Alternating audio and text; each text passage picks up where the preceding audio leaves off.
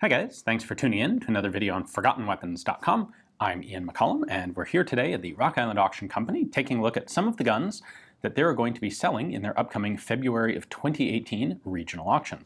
Today we're going to take a look at an M1A1 Carbine. This is a US World War II and after World War II paratroopers carbine. So the paratroopers always need, or virtually always need, some sort of lighter, more compact weapon to make it a little more convenient to jump out of an airplane with. They've got enough extra junk on them between a lot of extra gear plus a couple of parachutes, etc., that jumping with a standard M1 Garand rifle wasn't the greatest idea. So in May of 1942, the United States adopted formally the M1A1 Carbine. This was identical to an M1 Carbine with a wireframe folding stock on it. And the idea was you'd fold the stock, and then the whole gun was really quite short and could be stuffed into a bag or pouch attached to your leg, and then it was really out of the way when parachuting. It also was compact and situated right against, the whole length of the thigh, where it wasn't liable to get caught on something. Like if you had an M1 Garand across the chest that sticks way out, well, you're much more likely to catch that on something and break the rifle or break the paratrooper. The M1A1 fixed a lot of those issues. They went into production. They were adopted in May of 42. First deliveries were made in October of 42, and all of these were manufactured by the Inland Corporation. This was a division of GM. Inland was the primary contractor making M1 carbines in general. They made like 43% of all M1 carbines, and they made 100% of all of the M1A1s. Now, that 100% is a grand total of 140,591 carbines. They made them in two batches, one about 50-50, one early in the war and one a little bit later in the war. And the problem we have today with M1A1 carbines is that the vast majority of them that you find are in fact fake. So what I want to do is take a closer look at this one and go through a couple of things that you can look at to identify whether your M1A1 is real or not so real.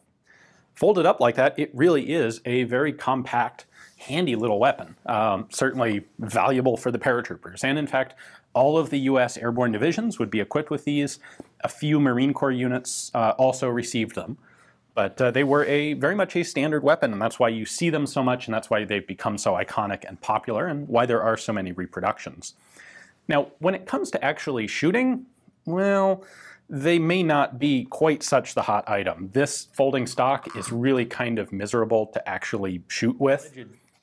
The alleged cheek pad is just a metal plate with a thin piece of leather over the top of it, just a wireframe stock, and then the butt plate is this metal thing that has a coil spring in it so it can fold sort of flat against the side of the gun when the stock's folded. Now, it does have a pistol grip, which is nice, but I'm not sure that that makes up for the stock itself. These were quite, handy to jump with, but there are a lot of anecdotal stories about them being not very popular to actually have to use. The stocks were a bit on the fragile side. In fact, it's interesting that more of the wooden pieces survived than the metal, because this was liable to be damaged, either unintentionally or through some GI bending it against a tree in order to justify grabbing an M1 Garand once he was on the ground.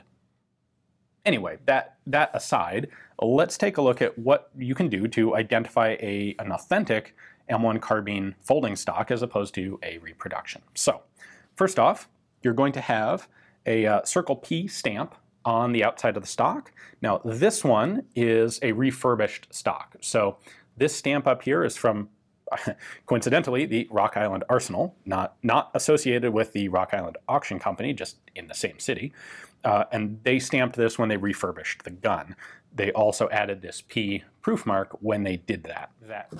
However, the stocks did originally get that Circle P proofing stamp, and it's located here on the back of the stock. The one on the side was a second one added during the refurb process.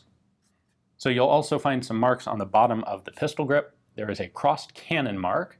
You'll kind of have to believe me, it's right there on the bottom of the grip. Later in the war, that would increase in size a bit, and you'll generally also see either an OI for Overton Inland, or RI/3 for probably Royal Typewriter Inland.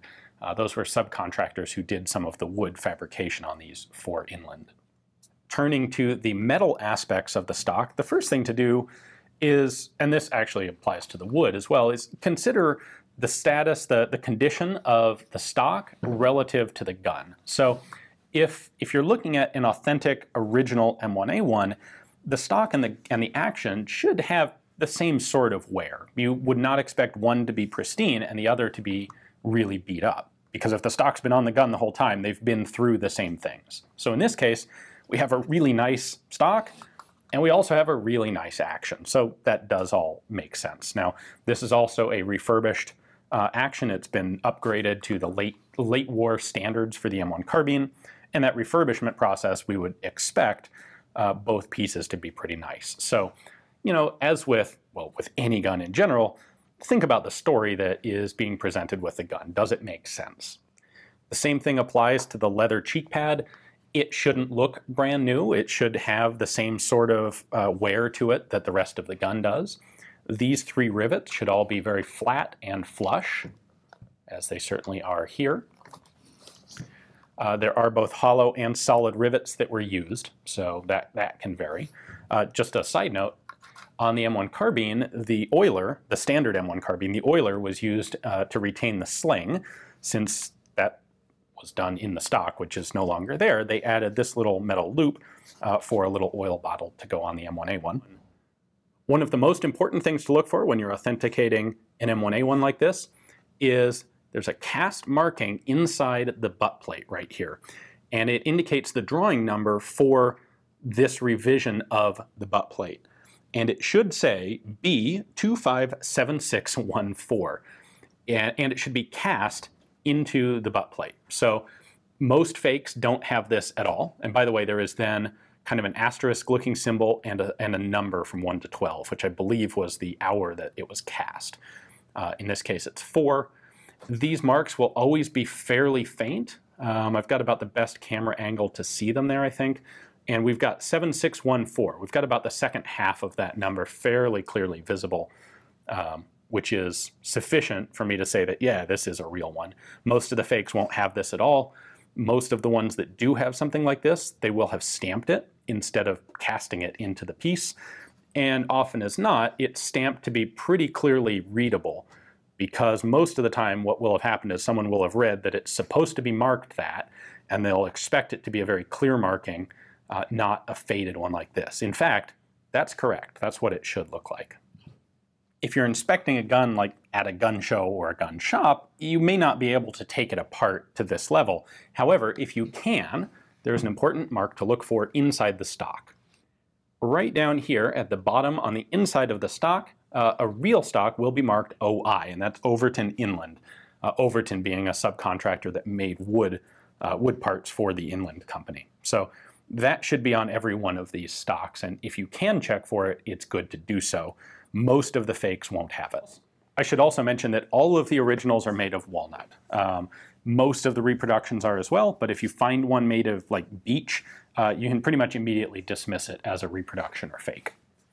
Having gone through all of that rigmarole, you're probably wondering why we don't just say, check the serial number and make sure it's a legitimate M1A1 serial number. Well, unfortunately, the answer to that is there is no surviving list of M1A1 serial numbers. They were made basically at random as guns were pulled off the production line. So the serial numbers can pretty much be anything. Now they do have to be inland.